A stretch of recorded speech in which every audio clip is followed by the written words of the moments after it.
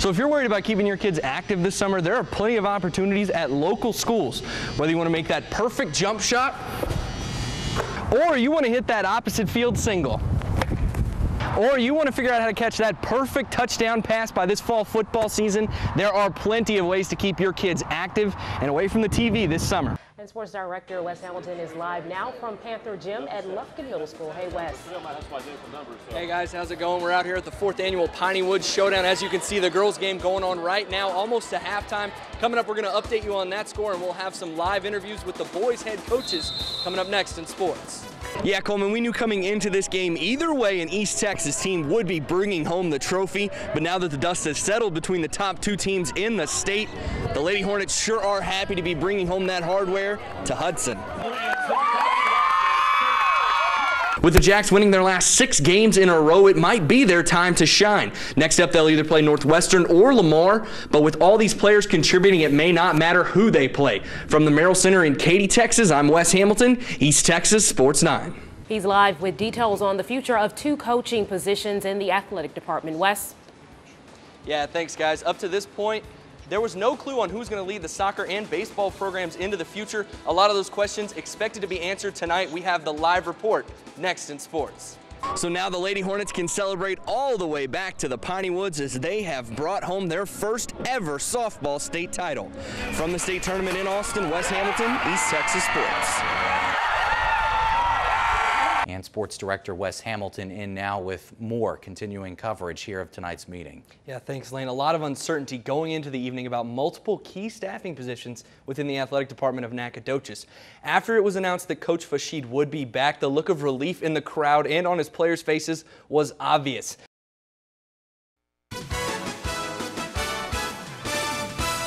When FBS level football, that's the division that competes in BCS games, finally decided on a 4-team playoff recently, there was a huge celebration. It felt like a game changer. Well, teams like SFA at the FCS level just laughed that off because their playoff system is now expanding from 20 to 24 teams in 2013. The AP is reporting that beginning in 2013, 11 conferences will have an automatic bid and 13 more teams will be chosen for at-large bids. Only the top 8 teams will be seeded and receive first-round byes, though, allowing the other 16 to compete in the first round in a more geographically convenient way. By the way, the Jacks, the last time they made the playoffs 2 years ago as the Southland Conference champions, they lost to Villanova in the first round. Go! There it is! There it is! There it is! Drop! Drop! That is just like music to many football fans' ears. The sounds of pads popping all around today at Lufkin's first padded practice. It's time to find out who's a complete football player and not just a 7-on-7 participant. Coach Todd Quick says it's always fun to see who's ready to be physical as the Pack prepare for their first game coming up in just 2 weeks.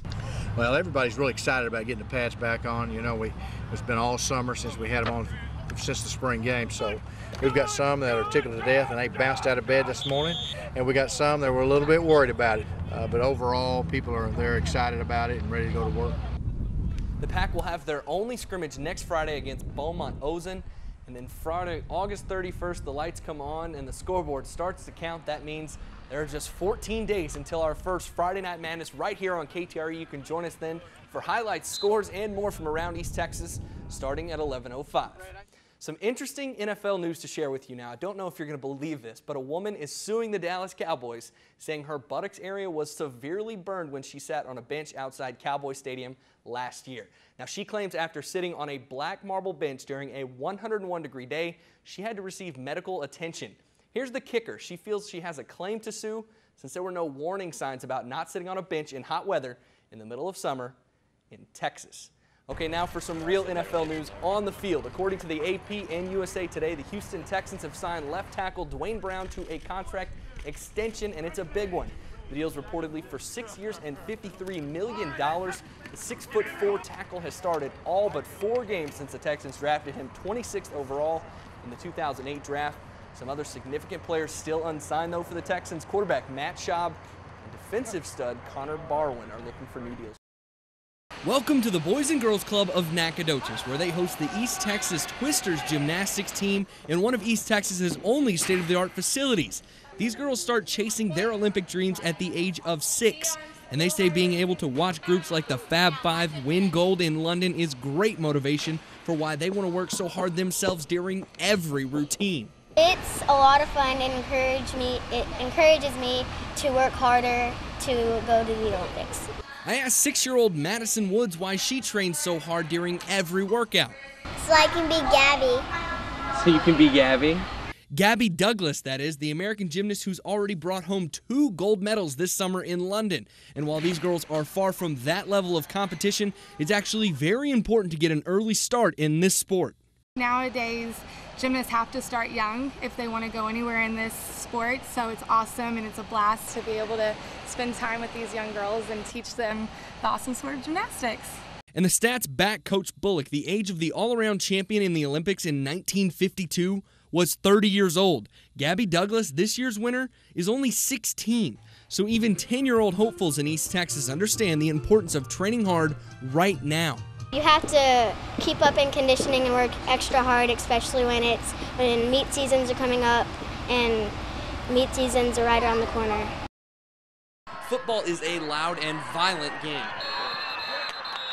For Lufkin defensive end DeMontre Lewis, it's completely silent. But that doesn't mean he can't feel the electricity of a Friday night in Texas. On Fridays, when I'm sitting down on the sidelines, I can feel like the band and stuff. I can feel the vibrations. I can't hear it. I can't hear anything. I'm totally deaf, but I can feel the vibrations with the band. It gets me all excited. When the game gets heated, his interpreter Renee Heintschel says DeMontre just likes to sit back and laugh it off. He laughs at me. He'll come over in the sideline and says, "That boy's saying something to me," and I just look at him and say, "My ears don't work, keep talking." It's just like a big joke to him. It's just like, whatever. He said, the ball's gonna snap and you're fixing to get yours. If you've been out to a Panther game, it's clear the impact that Lewis has on the defense. He's even earned a Defensive Player of the Week award. You also probably noticed how he likes to express his excitement. I want to show off that I can hit and to tell people to yell and get everybody excited and get more feeling into the game, because the more I can feel, the more I want to tackle, and I just want to say I'm too big. Coach Outlaw can't help but be proud of his defensive star. I'd take 22 DeMontres because he's always got a grin on his face. He ain't ever frowned. He loves playing the game. He's a happy boy. He's an inspiration to high school football. DeMontre says he couldn't have done it without his friend, teacher, and coach, who's been by his side since he was 3 years old. I remember when I was little, when I first met Miss H, and we would walk together holding hands down the hall. You never knew it would lead to playing football for the Panthers.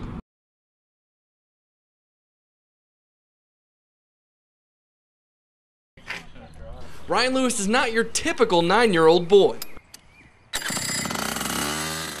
because he already comfortably flies around in a race car before he's even old enough to legally drive. It goes about 60, 65. How does that feel? It feels kind of good because all the wind in your suit and all that. Lewis races competitively year-round from coast to coast with other kids his age in go-karts on tracks similar to IndyCar open-wheel racing layouts, but he says he never gets scared. After finding out that his son had been pursuing racing on his own, Steve Lewis decided to change both of their lives and let Ryan pursue his racing dreams year-round. It gives him the opportunity to go places and do things that most kids don't get to do. Anywhere we go, we make it, it's not just about the racing, it's also, we have to deal with school. Every place we stop, we try to make it an educational experience along with the racing. As for Ryan's goals, I have a dream that everybody can understand all the feelings about racing. My dream is that and follow Jeff Gordon's footsteps. Lewis could be well on his way to with many circuit event wins already under his belt. This little dream-chasing daredevil just might one day be seen on Sundays with the pros.